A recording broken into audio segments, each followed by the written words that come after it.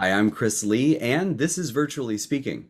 Joining us today is Judy Carter, a legendary comedian turned keynote speaker who graced the Hollywood comedy club scene with all of the legends in the 70s and 80s, sharing the stage with the likes of Jay Leno and Jerry Seinfeld, to then headlining as a stand-up in Vegas and Atlantic City, and as an opening act for performers like Prince. Judy has performed on over 100 TV shows and is the author of 6 books. She even wrote the Bible. Not a joke, she wrote the Simon and Schuster bestseller, The Comedy Bible, and the New Comedy Bible, released in 2020. Judy's proven methods are legendary among today's top performers.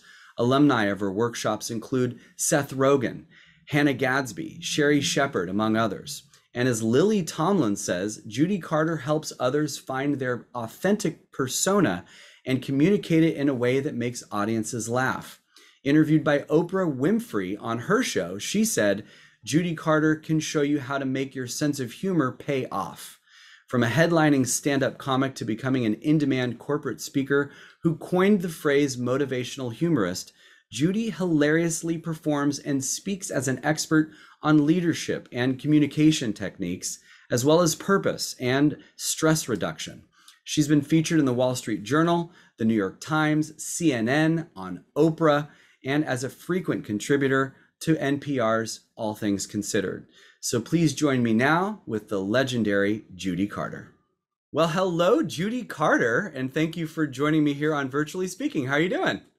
Oh my goodness. It's like still pandemic, still in the house. I wish we could meet in person, but this is great to talk to you. Absolutely. Yeah, you're always fun in person, and I love watching your videos of the performances that you give as a speaker, as a motivational humorist, which I think is a term you may have coined. Am I giving you too much credit?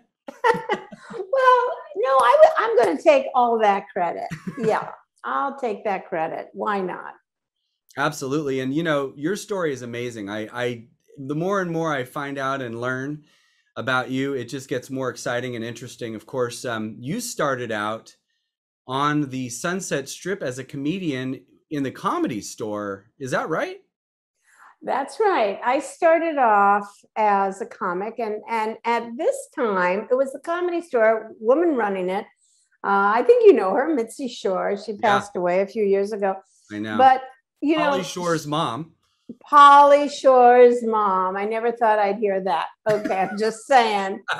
And she didn't even have a liquor license. And those were the days where she go, Jenny, Mitzi talked like that. Yeah. Jenny, I need you to do a show tonight. Mitzi, I can't do it every night, but I don't have any comics. And back then, that's how long ago it was. There were now everybody and your gynecologist is a comic, right? Right. Like here's your pap smear and come see me. I'm performing at Yuck Yucks, But back then, Chris, there weren't many comics, not like now where people line up forever just to be able to. But who were your peers? Who was performing with you in those days that you were friendly with? Well, my buddies were Robin Williams, Jay Leno, Elaine Boozler. Wow. Certainly Jerry Seinfeld. These were we all went through it together. It was on that stage that really helped me become what I am now, which is a corporate speaker. Right. Is because we had to work all sorts of different audiences. And, you and I are from California, and certainly when you do a corporate gig, what works in New York or California might not work in Alabama or South Carolina. And it's interesting because we had so many different kinds of audience. Sometimes there'd be like a bus tour of a religious group, all sorts of things. And it really taught me how do I work that audience in front of me? And I think that's so important when you have a corporate gig, they want to laugh. And as well as you and I know, you can't say what you say in a comedy club No. at a corporate gig. Please, no, please. No. I had one comedian who he was very, very famous. He did his first ever corporate gig and he said the F word like many times. And the client was like, "What the heck's going on here?" And he wrote them an apology and he said, I could have not said the F word at all in my routine, but that's what I normally do. And his manager was like, "Oh, I'm so sorry. I forgot to tell him what corporate meant." But, the funny thing is that um, well, you're funny, period. But the great thing about you is as a motivational humorist, you really do customize better and more than even regular speakers do. I mean, you really go Yeah. into the trials and tribulations of your audiences and you help them laugh about it. Oh, it's so much fun. Credit. Here's the thing. Like, I've been doing a lot of gigs in healthcare right now. Yeah. And I just did one at Caesars for 1,000 surgical technologists. And here's the thing about the people in the audience. There's a difference between being lectured to and the speaker, right? Like, sure. You've got to follow your dream. You got to do this. No, don't tell people what they got to do. What I do is I call up people in the audience and before the gig, and I say, "Tell me what's a bad day. What's a bad day?" And they'll give me all these insider information. Mm-hmm. And the beautiful thing about it is I make my speech about them. So like surgical technologists, I think what I said, were there signs in childhood that you were going to be a surgical technologist? Were you the one going, "Hey, Tommy, get off that slide. I haven't sterilized it yet." And then it's like it hits a home run because it's about them, right? It's about them. And then I do a whole thing about their acronyms. Chris, people in corporate do not speak with full words. There's a lot of acronyms. A lot of acronyms. Yeah. And oh my goodness. So I like getting a list of everybody's acronyms. I like, here are the top 10 ways you're stressed. And then I'll do like, you stay in a bad marriage because you can't handle training anybody new. And, and then they crack up because it's really about them. And that's how I found out how going from the stand-up comedy stage where you really basically talk about anything to the corporate where, the audiences look at you and go, "Wait, is that appropriate? Is HR laughing? If HR is laughing, I'll laugh. Is it okay? I don't want to lose my job." And so it's a little tricky, but I figured it out. Yeah, you really have. And there's so many other humorists who really owe it all to you in so many ways because they saw you or you paved the way for that type of speaker. Of course, I want to go back just really quick to the comedy, life that you really had as a comedian.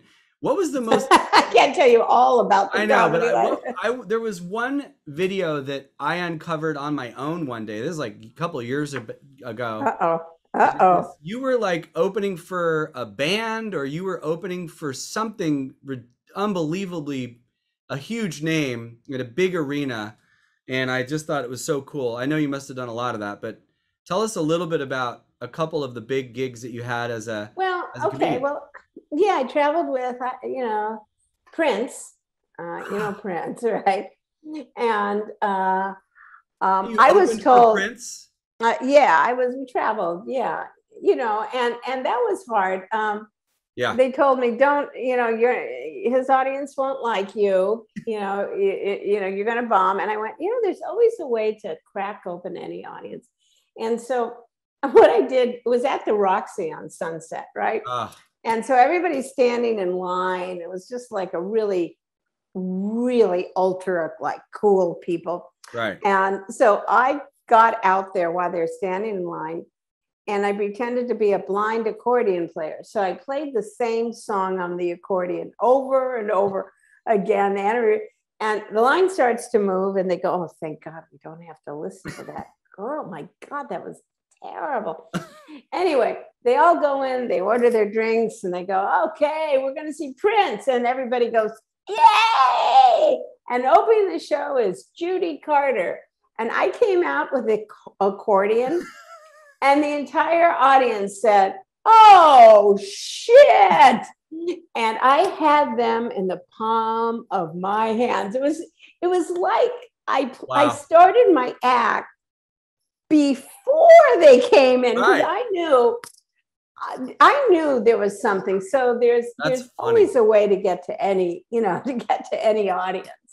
Yeah. And then of course you wrote the book. You wrote the comedy. Oh, yes, I've written books. I mean, and Oprah Winfrey, I don't know if anybody. Oh, this is a good story, Chris. She had you on her show. This is so weird. It was a time in my life where I was really down. Like my mom had died, and I didn't want to do comedy anymore. I didn't know what I wanted to do, and so I just quit. Right? I just quit. I quit in the middle of a tour. I don't know. It's not an easy life for a girl being a comic. Always on the road, always by yourself, always getting heckled when you get on stage. So I went, I don't know what to do. I thought I'd get a job, but I have no job skills. So I rented an office with an office share. I went there every day. People said, what do you do? I said, nothing. They assumed I was in management, I guess. And so I just started typing for this girl, and she said, you should write a book. And I wrote this book, How to Do Comedy. It was rejected by 59 agents. Wow. 59. And number 60, I just never gave up. Right. People said, nobody wants to know how to learn how to do comedy. It was really a book about how to turn your problems into punchlines and do comedy. And love it. And that book, next thing you know, Random House published it. And then next thing you know, I get a call from Oprah Winfrey's TV show. And they say, we'd like to have her on. We'd like to interview her. We didn't know you could teach people how to be funny. And I went on that show. And that's when I did my first corporate gig, because I didn't know they existed. And they said, well, I think it was for the Fresh Produce Company or something. I don't know. I remember a dancing avocado next to me. Who knows? But I went, wait, I'm going to do my act. You want me to just talk about lightening up and humor techniques for, The Office? And they go, yeah. And I went, really? And I don't have to stay in a comedy condo, and you're going to pay me what? And I just went, this occupation isn't, the occupation isn't there on career day in high school. No. And No. So I discovered this. What did Oprah say to you? Like, had she read the book and she was really excited about it, and she was implementing some of your teachings? I don't think Oprah needs to implement any of my teachings. I think she's doing just fine on her own. Yeah. But she said, my guest, Judy Carter, wrote this book. She held up the book right there next to her face. She said, Judy can make anyone funny. And, here she is. And anything held next to Oprah becomes successful. And next thing you know, I start with everybody wanted to study with me, and my students have now all really gone on a huge successful career. Seth Rogan started my class. Wow. Hannah Gadsby, I did a tour of Australia because my book has come out in Australia. She studied, she just won 2 Emmys for her Netflix specials. Wow. And Sherri Sheppard, Maz Jobrani, the list goes on of the people who've taken the class. And now it's just been amazing. I wrote this new book, and the emails are, I think I like to look at the positive side of things. And during this pandemic, I've connected with so many people from other countries. And I don't think I would have had that opportunity. And right now, comedy is becoming huge. Like my book ushered in the comedy boom of the 80s. Where everything turned to comedy clubs, and everybody was opening a comedy club. Everyone wants to be a comic. Housewives want to be a comic. Dentist, your funny dentist, right? Yeah. And now that boom is happening in places like I sold the rights to Mongolia, Taiwan, We need Russia. humor in life. We need to laugh at Absolutely. this time more than ever, right? And it's interesting to me and beautiful is that no matter what country anybody lives in, humor is something that connects us all. Mm-hmm. And American humor is a bit different from, let's say, the humor in China. Right. They don't necessarily find shame funny. Like, Mm-hmm. American humor is, I can't seem to lose weight.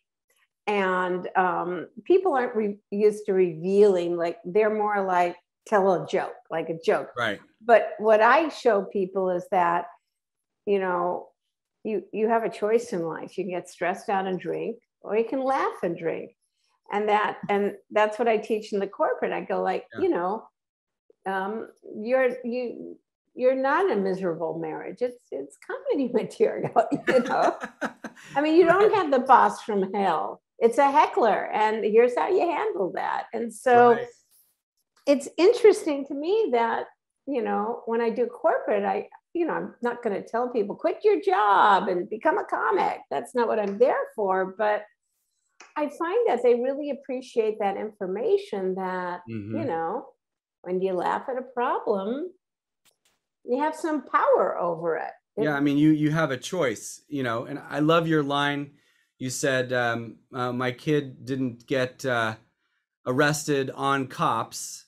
He's just he's in entertainment.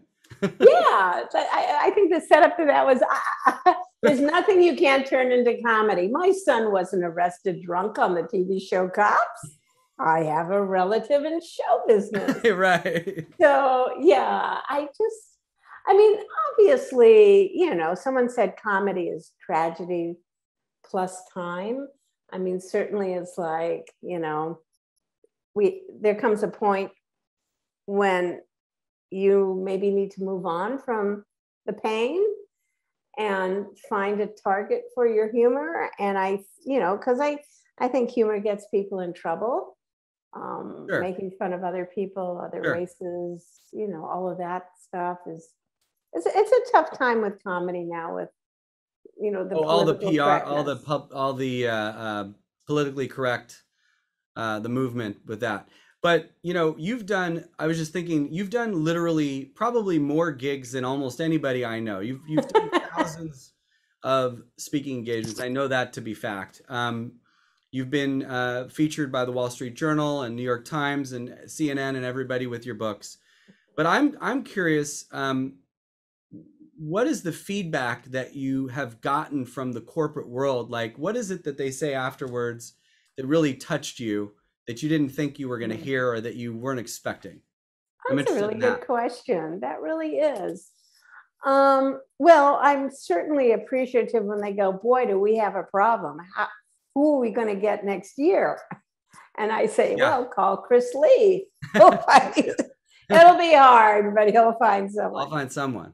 Yeah, I think when I first started doing this, there weren't a lot of women doing it. And, they said, oh, my goodness, we're so tired of having football players. So it's really great to have you there. Right. So there was that. But, the one thing hard for a comic is, I think, doing something not funny. And so I started to tell some personal stories that weren't that funny for my life, like closing with it. Mm-hmm. Sometimes like the effect that I've had on somebody and, or talking about growing up with my disabled sister. And I would tell a story and I wasn't getting laughs, but I could feel the audience. I could feel something else. Like I felt from the audience, I would feel this, that they were moved, that they were so moved. And afterwards, a lot of times I'll have a book signing. And I noticed that when I just told jokes without a poignant story, they go, we loved you. You were great. But they go, you really touched me. Right. and they wanted to share their life. You know, they wanted to talk about things from their life. And I went, okay, I'm doing something right. I'm getting past entertainment into truly Right. Solving moving problems. people. Yeah. Helping people. Yeah, just touching a different Yeah. kind of way. And then I noticed, which obviously not good during COVID, but they all wanted to hug me. They wanted, like, before they go, you're great, you know, slap my shoulders thing, but they really wanted to Mm. have a connection with me because I connected with them. And that's when I wrote this book called The Message of You. Mm. And I wrote it because I feel that we all have a really strong message in our life, like an essential message. And I've been working with a lot of speakers to help them find it. And I did a TED talk on it. It's like, that was the one you helped me get, which was really a big deal for me because it helped me really solidify what I'm talking about. And the Right. word message, it came to me when I said, you can't spell message without a mess. Wow. MESS, the first 4 letters of the word message, and you can't see that mess without age. So mess, age, and you have your message. And Wow. yeah, and I really discovered that I think our process in life is to all of us is to be more of who we are, you know, truly who we are, like our authentic self. And that's been my goal in life. And that seems to be what I'm headed towards now when I speak to people. And I feel when I'm more myself, people then are more themselves. And it's become an honor to have this job, you know. Yeah. Just a spectacular That sounds like honor. leadership. I mean, these are great points and lessons for leaders, you know, obviously, and for anybody who's working with other people on a team, whether virtually or in person. So those are Yeah, strong. That's a strong message. I never thought of that. I haven't done a lot of leadership, Yeah, you I know, think I'm things. going to think more of you in leadership as well, because these are great traits for leaders and great lessons for leaders. And leadership's obviously a word that I hear a lot. My clients are looking for speakers who can talk about leadership and who are experts on it. And you I certainly do are. think humor is a humor and personal stories Yeah. are a great way to inspire a team. Storytelling is the other thing. Oh yeah, storytelling is very strong, and of course, storytelling with humor is good, and then ending with a really strong message. I mean, you don't. I I don't know. It's just been, like I say, so great to go to places I'd never go. You know, like I have a gig in Des Moines. No one ever goes, gee, I want to go on a vacation. Let's go to Des Moines. But you know what I'm saying? Like nobody ever, oh my God, I got a couple weeks off. Let's hit Nebraska or Great Forks, North Dakota, or So Medora, you North know when Dakota. you're there that the people are going to be unbelievable. The people are going to be so great. Well, it's those places have become such a great experience of meeting people. And you know, Chris, I really feel right now that, you know, there's such a divide between people, and you know, political divides and cultural divides, and Right. everybody seems so angry right now. Sure. And I really think when we share a story or a laugh with somebody, it really profoundly Connects. connects us to them, don't you think? Like, Well, absolutely. I think that's why comedians and comedy and fun and funniness and laughing and humor are so important to the planners and the events right now, because they know that no matter who you're sitting next to, you know, even music can create, oh, I don't like that kind of music. Oh no, country's not for me, R&B's not for me, rock's not for me. I'm more of this kind of guy or yeah, gal. But with humor, really, this one funny thing in the room can just easily make everybody connect and say, "Oh, that was God, I love that." Because we're all living the same life, even though we try and divide ourselves. We are all living the life of a human being. So what was it that made you write the New Comedy Bible? Did you talk about some of this in there, or Oh yeah. in that book? Well, I have to tell you, just my luck. The Comedy Bible came out the day, let's see, September 12th, 2001. Oh. And that's when I launched a comedy tour. Your book came out. Wow, I thought your book came out even before that, but that's that was another one, but that was like 9/11. Right. And that was kind of like, I am launching a comedy tour after one of America's largest tragedies. Yeah. And how the hell am I going to pull that off? Right. Right. And I started my show. I remember, September 12th. There we all are. And I just went, let's have a moment. I started with a moment, and then I go, well, these terrorists can take away those buildings. They take away lives. I'll be damned if they're going to take away my sense of humor. And then everybody applauded.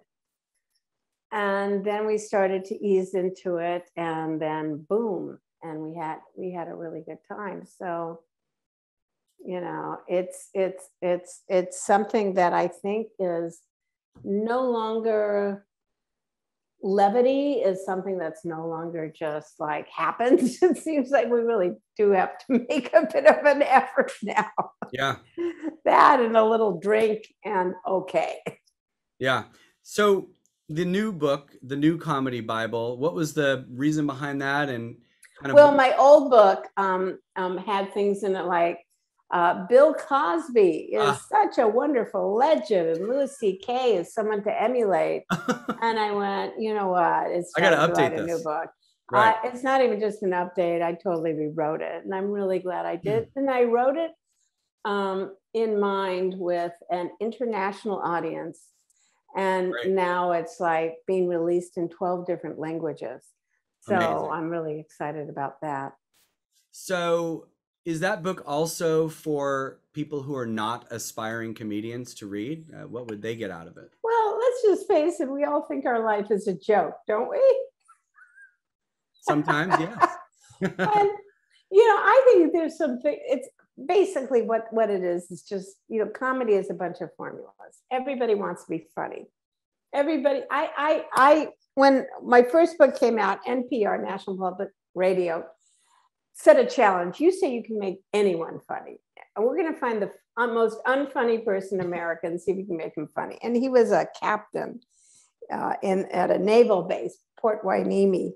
And this guy, he just cleared a room. Anytime he opened, he was so boring. He made, Mr. Spock on Star Trek look really exciting. He was just awful. He talked, you wanted to poke your eyes with a pen. And he had to lecture people, the new cadets, and they were all like sleeping. So I accepted their challenge and I made him funny. And the way I did it is that comedy is always the truth. What is the truth about you? And so I had him go, I know I'm boring. And everybody kind of perked up and they laughed. I mean, this is my idea of getting wild. And he loosened his tie a little bit and then go, oh, is that too much? So this notion of a little lighthearted self-mocking, again, is a real leadership trait. Yeah. Because a lot of women in leadership don't understand, they want to be respected, but they don't get that making fun of yourself says you have confidence. Yeah. You need confidence to make fun of yourself. And that's like, everybody who has succeeded, wins elections, they're able to poke fun at themselves. And so the book has a lot of exercises in it that's like that. Like, here's how you do that. You want to do a speech and you don't want to put people to sleep. Here's what's called the list of three. This is a list of three exercise. Like, I should have known my marriage was over. There are three subtle clues, there are three subtle clues when your marriage is over. You're not kissing as much, you're not eating dinner together, He's moved in with his new wife. So the third one is obvious. So it's a formula though. Right. So isn't it great to be able to learn a few formulas so you can start getting laughs when you talk to people, when you're at a meeting? Absolutely. To get heard. So I do think, it's something that you can learn. You can learn some basic comedy formulas. Now, if you want a career as a stand-up comic, you've got to have a lot of talent. But if you have no talent, I can make you funny for 5 minutes. You know what I mean? Yeah. You don't need Makes to sense. be like, boom, boom, boom, I'm killing it, I'm rocking it. No, you're at a corporate meeting. You don't need to, all right? Yeah. So that's what I think. I think it's good for people who want to have a couple little tricks up their sleeve. I love that. And it definitely, again, is a leadership type book, that leaders should, read, because this is something that's only going to help them be better leaders and own the room better and create, I like that. Own the room. It's, Chris, it's really interesting because I've always been more of a stress reduction speaker, life balance kind of speaker, humor speaker. But now I'm going like, oh my God, I'm going to be a leadership speaker. I think so. Well, here's the thing. It's interesting. Like, I think everything I've learned about being a stand-up comic could help any CEO. It's like when I walk on stage, right? And I've got kind of a hostile audience with comedy club. I have to know how to grab the mic and bam, get people's attention. That's good. Turn them, and that's the other thing is like, if you're walking up there, they've never seen you before, you don't look like them, you're too young, you're too old, whatever preconceived notion they have, you've got to overcome a lot in that role or in that room. So read the room. You got to know how to read a room. I talk to speakers about that all the time. How can I give something to this audience that nobody else can, or what can I give them that nobody else can? So that's interesting. And handling hecklers. I mean, that's kind of, I love that conflict. Part. Yeah. So a moment ago, you said, boom, boom, boom. I thought of Rodney Dangerfield. I just want to ask you, who are your favorite comedians that you ever have seen in person or not in person these days and all the way back? Like, who are your favorite? I grew up, watching Lucille Ball, and, every girl, my age grew up just like, oh, that's so funny. She's so funny. And then I remember seeing Joan Rivers on Carson and going like, I didn't realize then that comics spend so much time scrutinizing this word or that word. How do I do that joke? And I just thought, oh, she's just up there. It just comes out of her mouth all funny, And Joan Rivers was, we lost her way too soon. She was so funny. Yeah. Now I love the people who are really good writers.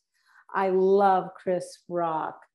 I love Mike Birbiglia. He's just amazing. Jeff Jeffries is so funny. Of course, Hannah Gadsby, my students, Master Brani, Sherri Sheppard. There's so many incredible comics out there. Ali Wong is wonderful. It's just so much talent out there. It's really an exciting time, and I can't wait to COVID ends and we could take off our masks and start enjoying each other without fear. Absolutely. I am so looking forward to getting back out there and seeing comedians again and music again. I'm sure that it'll happen before we know it. And hug again. And I'm so excited to go out and do a gig and be able to have a book signing and not just touch people emotionally, but give a couple hugs as well. And not be scared I'm going to die.